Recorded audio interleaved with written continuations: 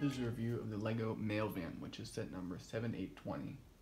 This was one of the first 12-volt supplemental wagons to be released in 1980, and it was actually one of the only sets back then to use the longer wheelbase and bogies. I think it was originally designed to actually supplement the 7750, and that's what I'm currently doing right now. It makes for a very nice and very expensive mail train.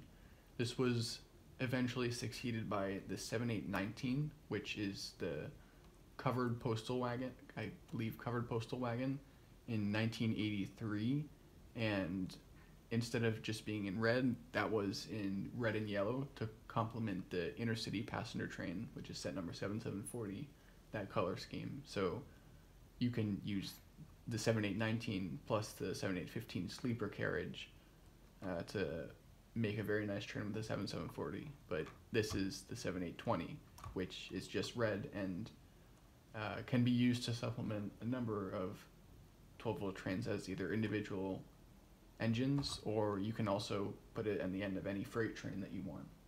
So let's take a closer look at this mail van.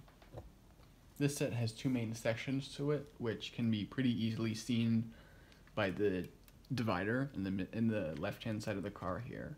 And the two sections would be the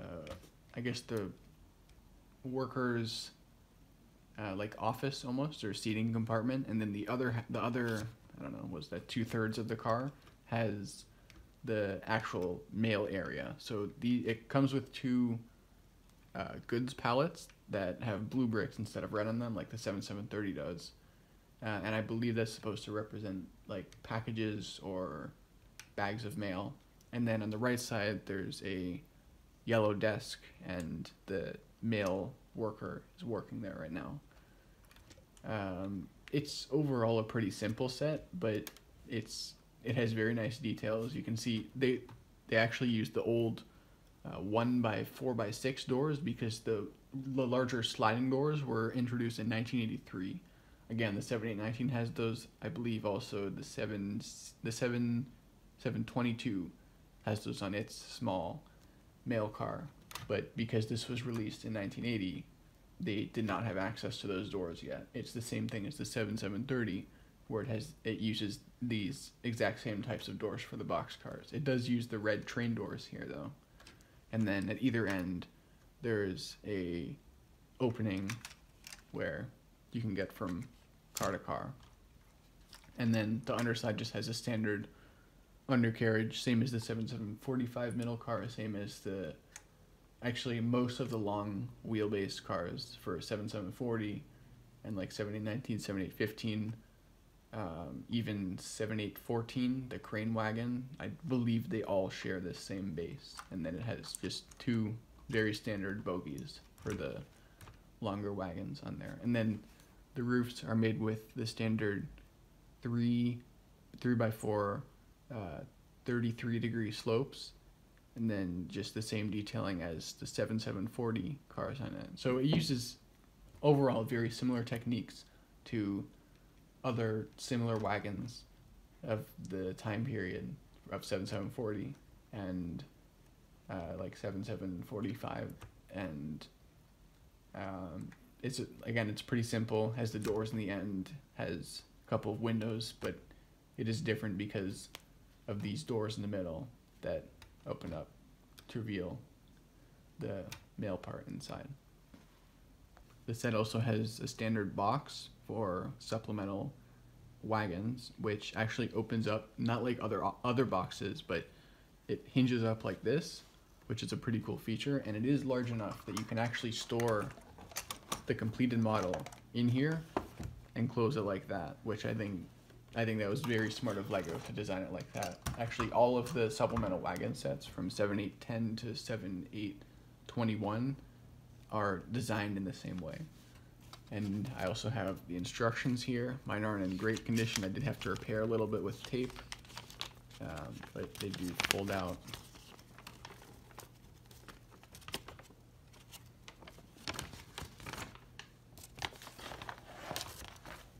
Fold out like this. And then on the other side is the alternate model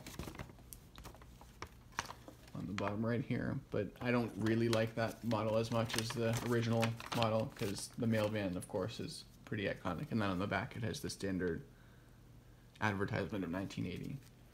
And I also got the sticker sheet with it. This is the second version of the sticker sheet, and you can see it's completely unused except for the 8 stickers that are on the train, the 4 DB stickers here, and then the Wien Zurich stickers for the 4 options of stickers that you can put on for the cities. And of course there are a lot of railways here.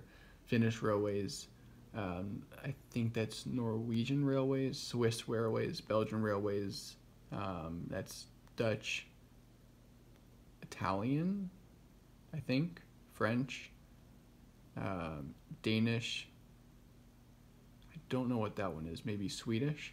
This is, I believe, British Rail, and the Austrian railways. And then of course the DB stickers in the train are the German railways, and many of the 12-volt sets were advertised as originally having the DB stickers on.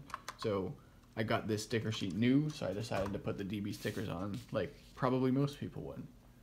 And then on the box, I did have to repair a little bit with tape, and you can see how it's actually angled here, so the lid can pretty easily just slide over that end. And then on the back, there's some advertisements of the child building the set and the set in actions. And then this isn't the same as the B model because there are 3 windows in the front here, and the B model only has 2 windows in the front, so that's interesting.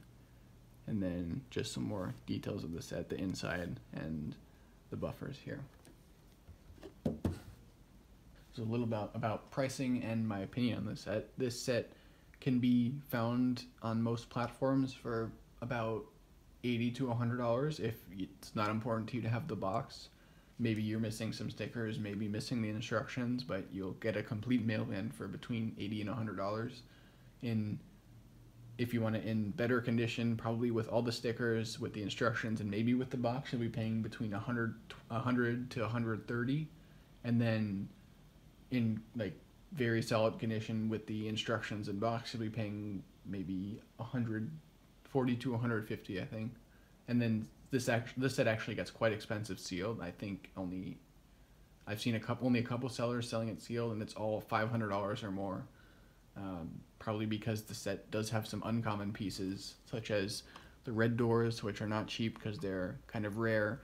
These windows, actually, you wouldn't think these are rare, but these narrow windows here, the set has 4 of them, were only produced, I think, in a couple of sets. This one, I think there are 4 in 7725, 4 in 7715, and I don't know what else. So these windows are $2 to $3 each, and then of course the base plate and the wheels drive the price up as well. I actually got this set it was incomplete, but I saw a listing on eBay, and it was domestic, which was really great, and I actually got it for about $40, including shipping, which is way, way under what I would have paid otherwise on Bricklink or another seller from eBay. And then I got the missing parts from domestic sellers, so a bunch of these parts are actually not original. Most of them are, but the high percentage of parts are not original, such as you can see. Maybe you can see this red brick here. This is a 1x6 brick. This is actually the newer color of red. It's a little bit darker. The older reds here, which were produced before 2004, are a more vibrant red. This one is a later version, so you can see it's not original. But again, most of the pieces are. I did have to replace some that were not in great condition, like bite marks and such. But it was in mostly complete condition, very good condition, no stickers, but I got the instructions and the box and a mostly complete mail van with all of the rare parts for only $40, which is probably the best deal that I found on eBay to this date. And then the parts were ordered from domestic sellers, and then I actually just recently, which is why I've been holding off on a review, I just recently got the sticker sheet. I found it from a domestic seller for $30 new, which is a pretty good deal. So I just decided to put the stickers on, because even with buying a new sticker sheet, I still paid under $100 for this entire set, and it has the box. So if I wanted to resell it, I could resell it for $130 or more. But I probably won't, because it's a really cool set and it complements the 7750 very well, which I believe that's what it was meant to do. So my personal opinion on this set is that it's a very solid set. It goes better with most trains than the 7819 because it has a more universal color scheme. The red and yellow can't be used on everything. It wouldn't look as good with a 7750. But this can be, you can put it onto the end of any freight train. You can put it as a standalone car or a standalone wagon on any engine, and it can even be used to complement the 7740 as well. So it's a good wagon. This is actually the first supplemental wagon I've bought. Of course, I plan to get more, but this would be a good choice for your first supplemental wagon if you like this design, which I do. I think it's a pretty cool design. It's not too complicated. I wouldn't say it's an overly interesting building experience, but it definitely looks nice, and it will look good on a siding or, again, behind the expensive 7750. So I think that concludes my review of the 7820 mail van, and thanks for watching, and I'll see you in my next video.